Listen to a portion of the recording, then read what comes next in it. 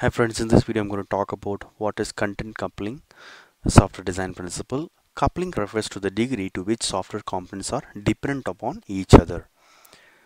The more they are dependent, which is very dangerous. You should not design software components which is dependent on other modules. Okay, so it should be loosely coupled. There are different types of coupling: data coupling, data type coupling, control coupling, content coupling. So I'm going to talk about content coupling briefly. Okay, it's a huge topic, but I'll give you some tips and how to avoid content coupling. Okay, content coupling is when one module modifies or relies on the internal workings of the another module. That means they are very tightly coupled.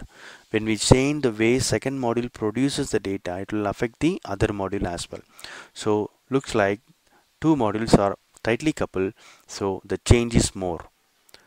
So look at this picture. If I change the module B, if these two are tightly coupled, then it will impact the module A as well. So you have to obviously change the module A as well, which is very dangerous. So you should always strive to design a loosely coupled components.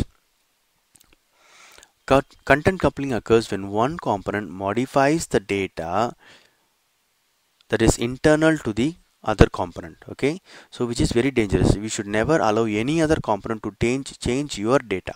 Okay, how can we avoid content coupling? You can reduce by having encapsulation. You can encapsulate the data. First of all, make the data as private and have getters and setters method, so that outside modules can call getters and setters method and you decide whether to change or not. Please always strive hard to keep the different modules loosely coupled. Loosely coupled means when I change this module B, it should never impact any other module outside.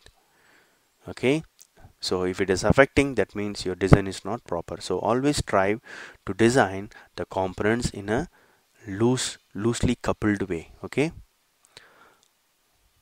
hope this video is useful. Thank you and all the best.